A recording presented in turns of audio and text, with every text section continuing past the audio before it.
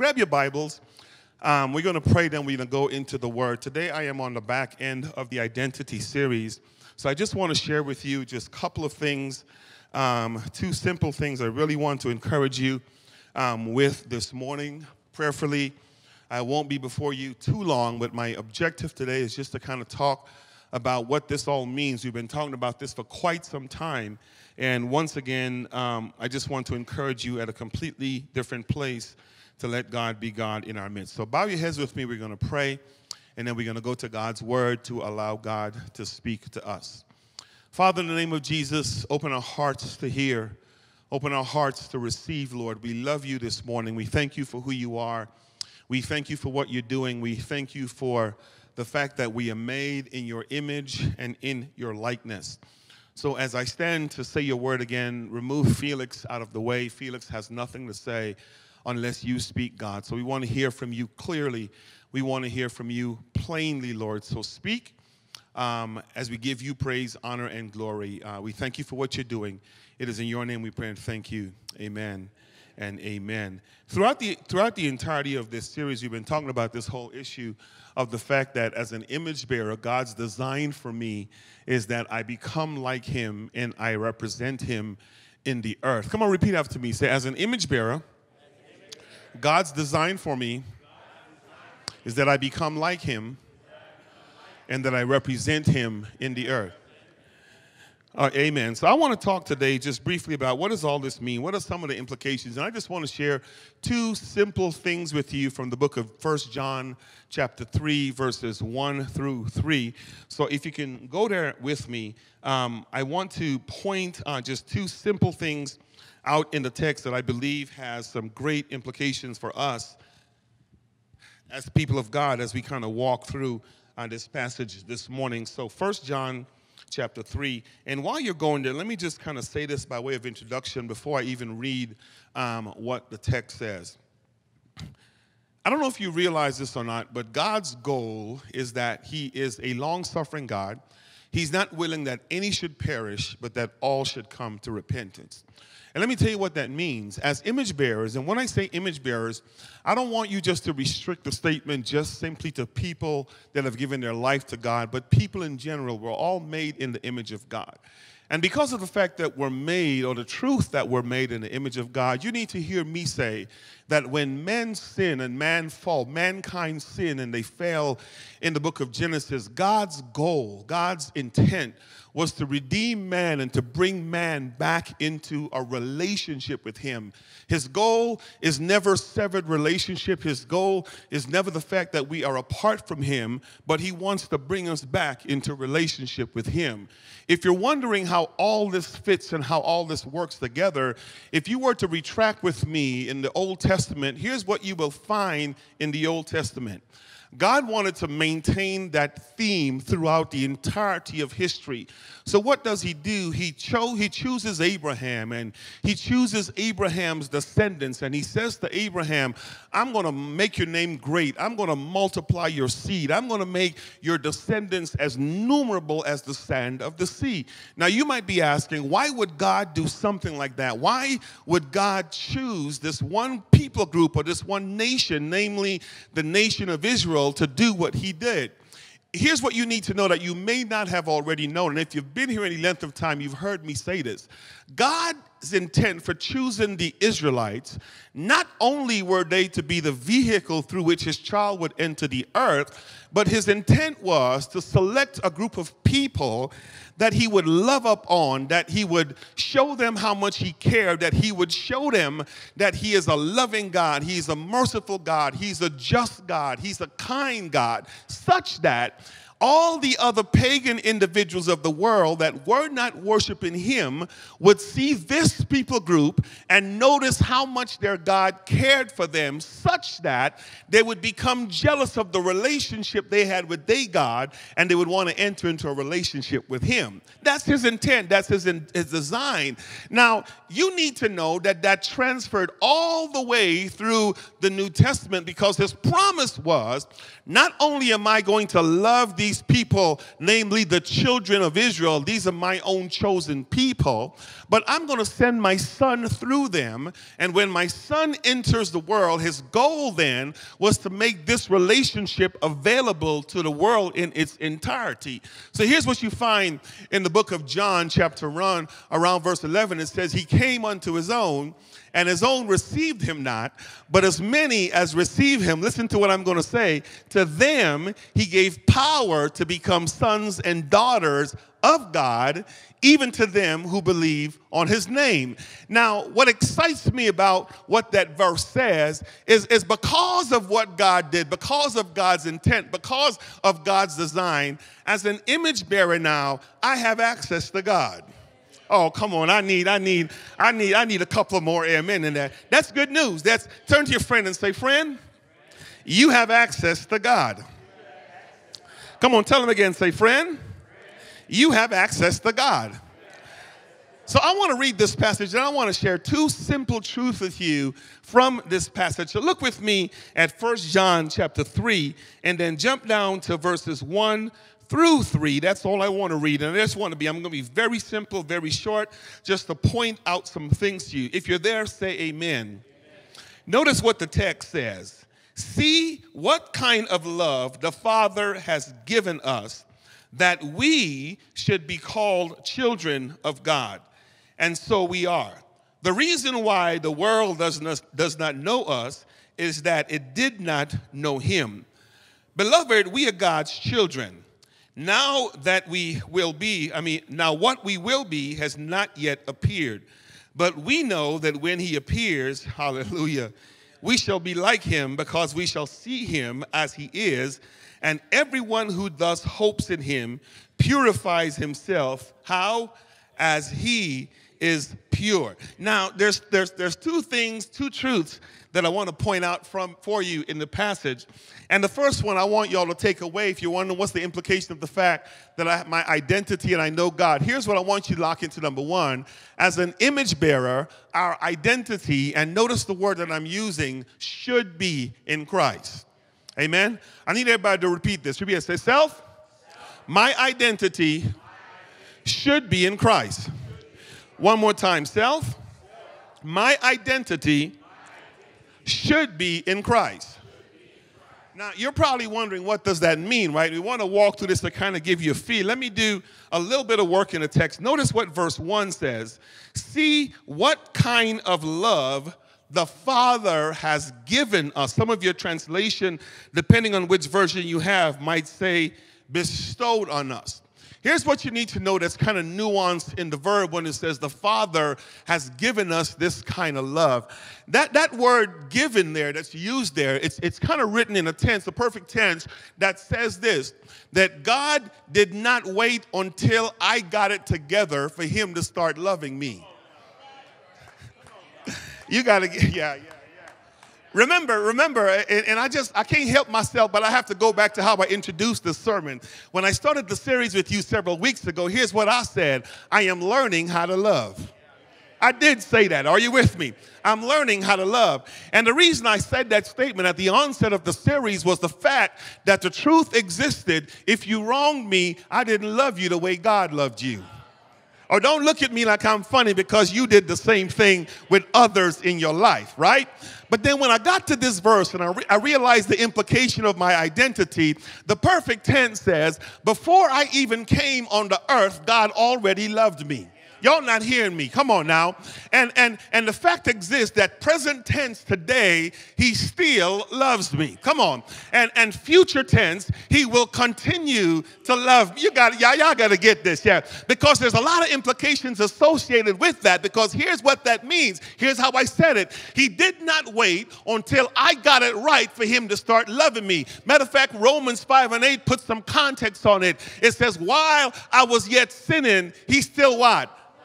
Yeah, and then he loved me so much that he died for me. John goes on to say, greater love had no man than this, that a man laid down his life for a friend. Now, I appreciate that, because here's what that means. If while I was still shucking and jiving, God loved me, why do I think that if I mess up now that I have a relationship with him, that his love for me is going to stop? Yeah, and I want the church to get this. I want the church to get this because here's some implication. As image bearers, if we're going to be like God, we are obligated to love like God. Oh, you got to get this. Y'all don't want to hear this part. We're obligated to love like God. And here's what that means. You don't have to wait until people come into a relationship with God to start loving them. You've got to love them right now in their mess, even though they don't know God, because that's what God did. Yeah. He loves them so. And I like that because here's what I'm learning to love. Folk that don't look like me, I've got to love. Come on. Folk that don't behave like me, I've got to love. Folk that don't talk like me, I've got to love. Folk that don't choose the same lifestyle that I've chosen, I've got to love. Come on. Folk, oh, y'all not hearing me this morning. Y'all not hearing me. And the problem with the church, we are image bearers. We name the name of God, but we don't know how to love like God. The text opens up. John says, greater love, look what the text says. See what manner, what kind of love it says that the Father has given to us. And then look at the text. Then the next phrase says that we should be called sons of God. I've got to do a parenthetic there because the we speaks to the world. The should speaks to whether you've made the decision or not. Yeah, they kind of call that the subjunctive, right? That's the move of probability or possibility. So here's what this means. Everyone has an opportunity to be called a child of God. Some of us have not yet made the choice.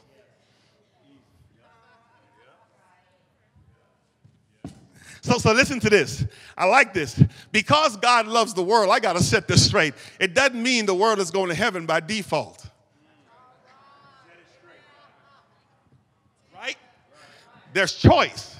And we should be says that the only way you'll be called a son or a daughter or a child of God is if we have accepted Christ in our life as personal Lord and Savior. So just like I did last week, moving forward in the text, I'm not talking to unsaved folk, though we're going to give you an opportunity to accept Christ if you're watching online or you're listening somewhere, but I'm talking to those who name the name of God. What are some of the implications now of this identity? Is this making sense? And one good thing that I really like about it is this, that we should be called children of God. And don't miss the phrase, come on, say of God. Say of God. Here's what that means. It's a genitive of possession. That means what? That I am a child belonging to God. You got to get this. I don't belong to the world anymore, but God has ownership of me. Come on, repeat after yourself. Say self. God has ownership of me. That's good news, y'all. Come on again. Say self. God has ownership of me. Now hear this. Stop the lie that the devil is on your back. The devil is chasing you. If you are a child of God, the enemy don't have access because you belong to God. Come on, let's get our theology right. Get it right, get it right, get it right, get it right, get it right. Beloved, he says that we should be called children of God. And look at this. And the reason why the world does not know us is that it did not what? Know him. So don't expect, and let me kind of move through this. Don't expect the world will recognize who you are because they didn't recognize who God is. But my point is, and so because they don't recognize who you are, guess what they're going to try to do? They're going to attach worldly labels to image bearers that God has that are identified as children of God. And I want us to get to the place where we reject those labels and don't make the mistake of bringing them into the family of God. Come on, does that make sense? So look at this. So one of the benefits of being identified with Christ, I like this. Number one, this is, if I don't say nothing else, I can stop right here.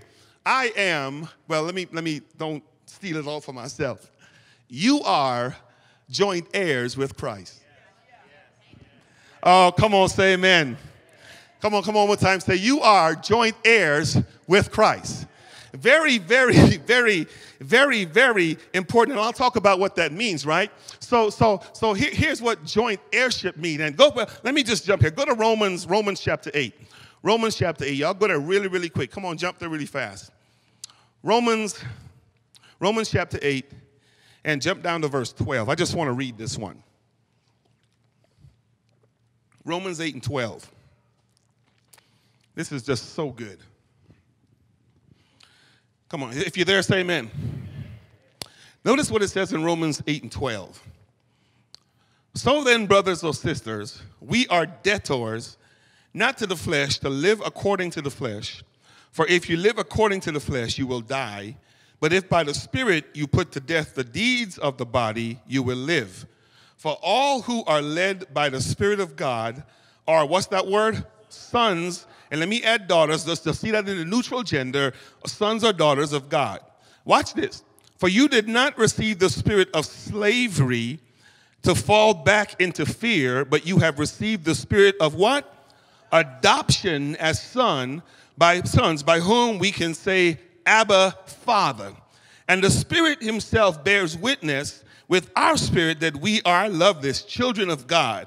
And if children, then heirs, and heirs of God and fellow heirs with Christ, provided we suffer with him in order that we may also be glorified with him. The best illustration I can give you to help amplify this point is my summer. This summer, I had all my grandkids with me. Amen. Thank you for praying for me. Amen. Here's what these little boogers did. I have a 10-year-old. I have a 7-year-old. I have a three, she's 4 now, and then I have a 8 months. And I had all of them in my house. What was exciting about these guys is that the first 3 lives all the way in Maryland, and the only way we communicate is, what's that FaceTime thing? You kind of get what I'm saying, FaceTime thing. But they know who Grandpa is. Come on, does this make sense? And here's the depth of what this. They got off that airplane, and I forgot, I think it was Eddie or somebody who picked them up because I was home fasting and praying for the month so I can kind of persevere. Yeah. But here's the point that I want you to see. The moment that car pulled up in the driveway, all 4 of those little guys jumped out the car. And I was in my bedroom on my face, Lord Jesus, you got to give me strength. You got to help me make it. You got to whatever. And here's the thing that I want you to see. All 4 of them came to the front door. They didn't stop to ring the doorbell. I mean, matter of fact, they had codes. They sure did. They had a code to the house. And I'm like, how? My mama gave me the code. They said they had a code, and they came. All I heard was kids running upstairs, and then next thing I know, my bedroom door bust open, and all 4 of them jumped in, and they just jumped in the bedroom one time. Bam! Grandpa! Here's the point. Here's the point. Here's the point. They didn't have to stop at the bedroom door and knock. Y'all didn't hear me. They didn't have to stop at the front door and ring the doorbell. Y'all not hearing me. Come on, y'all. And the reason they can do all that, because they know me to be grandpa and lock into this as grandchildren, they knew they had access. I wish I had somebody, yeah. Matter of fact, they had so much access, they were in the garage naming which car going to be theirs. Hey, come on.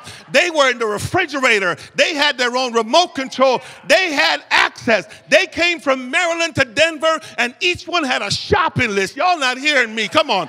They had access because they came prepared, because they knew for 45 days they were going to be hanging out with Grandpa. People, that's what heirship means. And that's what sonship means. You got to get this. That if God is my daddy, I've got access. Y'all not hearing me.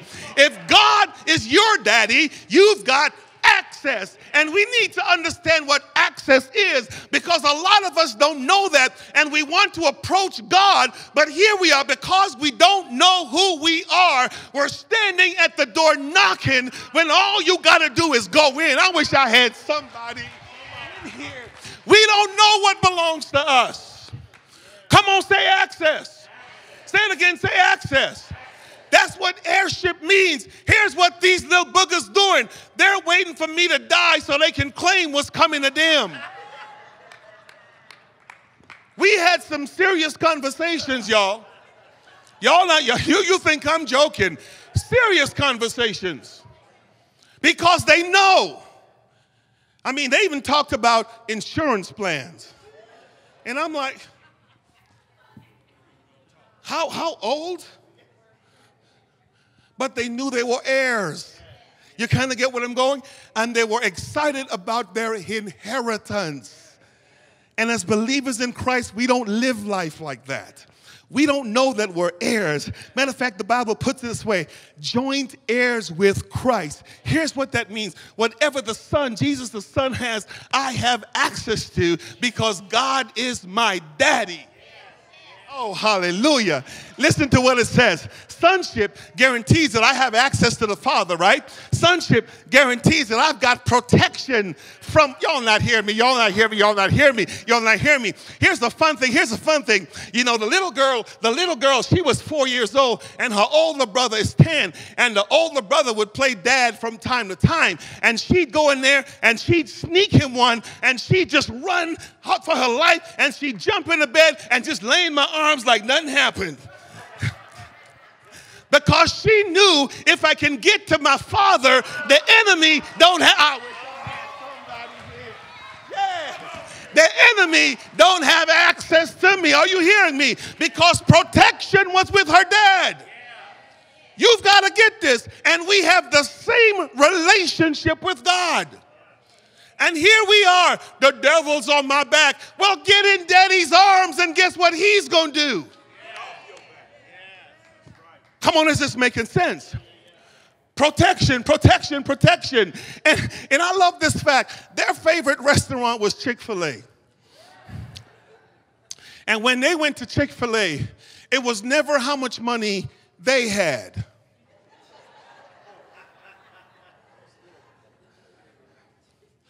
Jeremiah has yet to say to me, or Israel, Grandpa, I can't afford Chick-fil-A, so we shouldn't be going there. He just said, let's go to Chick-fil-A. And they wasn't concerned about how it was going to get paid. Are you with me? Because that was not their issue. Their issue was just to eat. And they knew when they got hungry, Grandpa's job was to feed them. Does that make sense? Because they're identified with Christ. They're sons, there's ears. And here's what scripture says in Matthew, right? Look at the birds. They don't toil. They don't sow. They don't reap. But your heavenly Father takes care of them. And don't you know how much more he will take care of you and take care of me? And look at us, image bearers, identified with Christ, worrying about bills, worrying about tomorrow, worrying about provision, worrying about all that stuff. Leave it in the hands of the Father. He doesn't call you and say, you know, how much you have. He says, I own the cattle on 1,000 hills. The earth is mine and the fullness of it, the world and everyone who dwells in it. And if my daddy is rich in houses and land, guess what I'm worried about? Nothing, because he's got it in control. Are you hearing me? I'm a child. And then I share in his power. Oh my gosh, that one messes us up. That one messing us up. Because lock into this. We think we have to do it. I messed around last year when I was in Africa. We bought some slingshots because we saw Africans playing with slingshot, and we wanted some slingshots. Amen? So we snuck them back in the country. Amen. Yeah. I have to say that soft so it doesn't go on the airways. Yeah. And so my grandkids were sitting on the porch, and I'm shooting slingshots, showing them how to do it, and showing them how to pull it, right? And then little Jeremiah comes, and here's what he says to me. Grandpa, it's too hard. I can't pull it. I said, don't worry about it, baby. I got you. I stood behind him. I said, you hold this part. I put my hand on that part, and I reached across his shoulder, and I pulled, and he was like, wow, Grandpa, it's not that. I didn't know it was that easy, because he didn't realize his strength was in me. I wish I had somebody in here. Yeah. And the harder I pulled, the stronger he felt. Matter of fact, he was making faces like he was pulling that thing. And the whole time, he wasn't pulling nothing. I wish I had something. It was Grandpa doing all the work. And here's what Paul says, I can do all through Christ who does what? Strengthens me. Quit pulling on your own. Identity. Identity. I'm identified with Christ. And I've been failing because I've been trying to do all the work. Joint heirs. This is good news. This is good news. This is good news. To know that I'm in Christ and he has access to all this stuff. Let me say this second thing because I'm almost out of time and I didn't want to be up here. Now look at the second verse. Go back to 1 John. Let me just share the second verse. Then we're gonna wrap this up. Look at this. Is this exciting, guys? Verse 2 says, "Beloved, we are God's children now, and what we will be has not yet appeared. But we know that when he appears, Lord Jesus, we shall be like him, because we shall see him as he is. And everyone who thus hopes in him purifies himself." How? As he is pure. A couple of more things that I'm done. Here's what I want you to understand.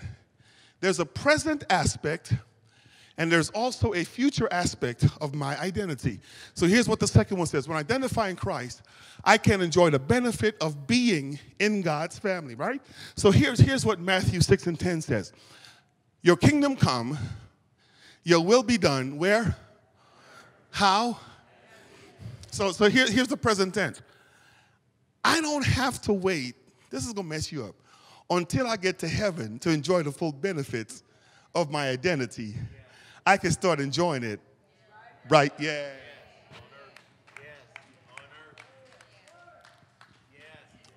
The reason a lot of us are not enjoying it right now, because we missed that piece that I just did on sonship, and we don't know what that's all about, and we think we need to do it. God's design, let me start on God's design, is not that you wait till you get to heaven to enjoy heaven.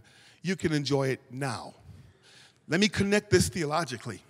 This is the importance of the dichotomy and the unity thing, right? Jesus came and walked the earth, lived a sinless life, didn't worry about nothing. And then here's what he says to me, and here's what he said to you. See, I just did it. You can do it too. We don't like that part. I'm not Jesus. Well, who's in you? Does this make sense? And we can have abundant life now as it is in heaven, so it should be in life. So here's what John 10:10 says, right? I am come that you might have what? Life, and that you might have it how? The problem with that statement is the prosperity teachers have taken that statement and fooled us into thinking abundant life means we must have fancy cars and nice homes and big bank account and never get sick and all that good stuff. Listen to me. Life is going to happen. Abundant life has nothing to do with what you possess in the here and now. You got to hear me say that. Abundant life has everything to do with the fact that Christ resides in you and you are a child of the King. And there's no demon on hell can prevent you from realizing what God has in store for you. We can enjoy life now. Look at Jesus. I can't help but keep repeating that. Walk the face of the earth. You never once heard him complaining about, man, I'm broke. Man, I'm hungry. Man, I'm this. His heavenly Father took care of him. And the same is true for you. And the same is true for me. Repeat after me. Say, self, I can enjoy life now. Look at the second thing right now. Let me go here. The future aspect of identity mean my hope now. Listen to me. My hope is not in the things of the world. It's in the things to come. Here's what John says. Do not love the world, neither the things of the world. Okay. Now let me pause here for a parenthetic, because when it says things of the world, don't confuse things of the world with people of the world. Because here's what it says in John 3:16. He so loved the world, meaning the people of the world, that he gave his only son. I have to love people, but I don't have to like their sins. But I got to love people. But here's the other thing. I don't allow the things of the world to become my God. Oh, I wish I had somebody here. Right? So I can enjoy life now, but my hope then is in the statement, this ain't it. as good and as comfortable as this may feel, this is not it.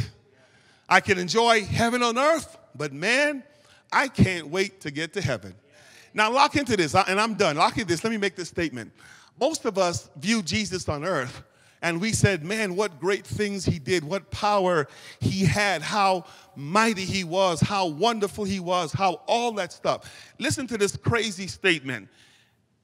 If you think the things Jesus did while he was on earth was something, imagine how powerful he is when he went back home to heaven. I like this quote. Here's a quote by Charles Wesley. And if our fellowship below in Jesus be so sweet, what heights of rapture shall we know when round his throne we meet? It's old school stuff. If you think Jesus is sweet now,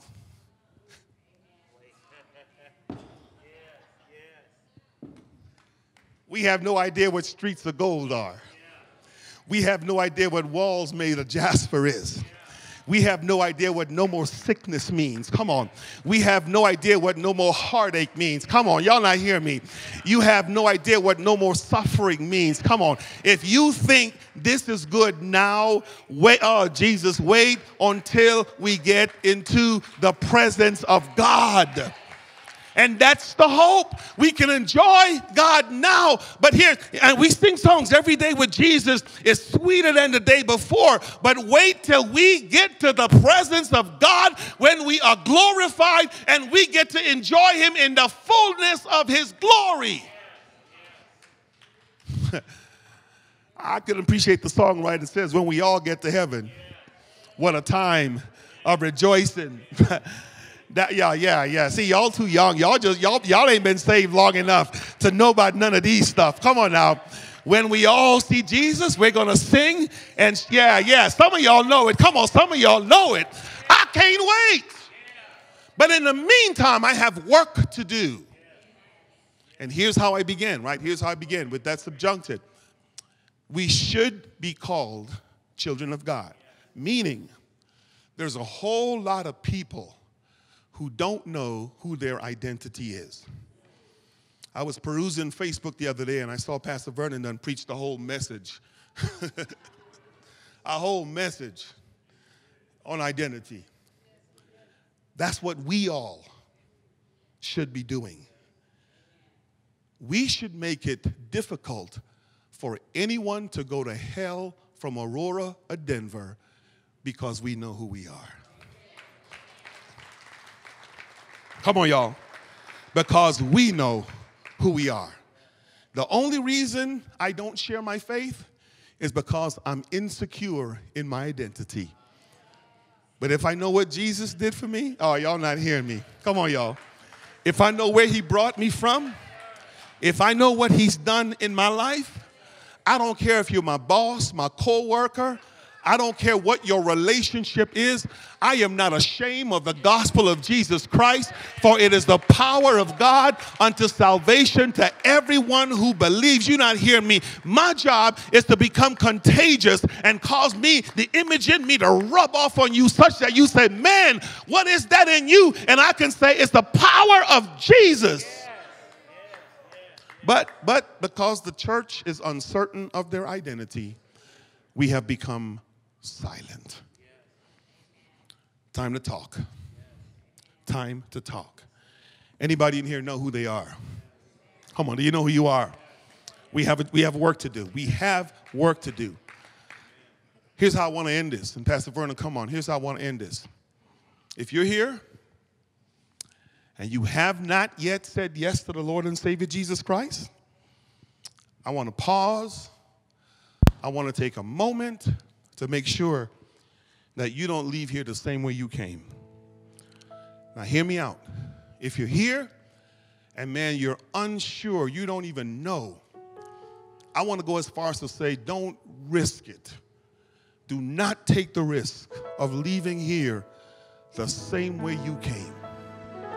Have nothing to lose but to say, God, I want to be called a child of God. I want to be called a son and a daughter of God. I want to know for sure that I know that I know that I know who I am. Don't make the assumption that because I've been in church all my life that by default I know him. No. Know who you are. Know who you are. Know who you are. God came for that purpose. For God so loved the world, it says he gave his only son, that whoever believes in him should not perish, but what? Have everlasting life. Everyone's going to live to get forever. It just depends on where we're going to live. My choice is to be with God. I want to be in the family of God. And if you're here and you haven't said yes to God, I want to invite you to come and allow God to be God. Come on, stand to your feet this morning.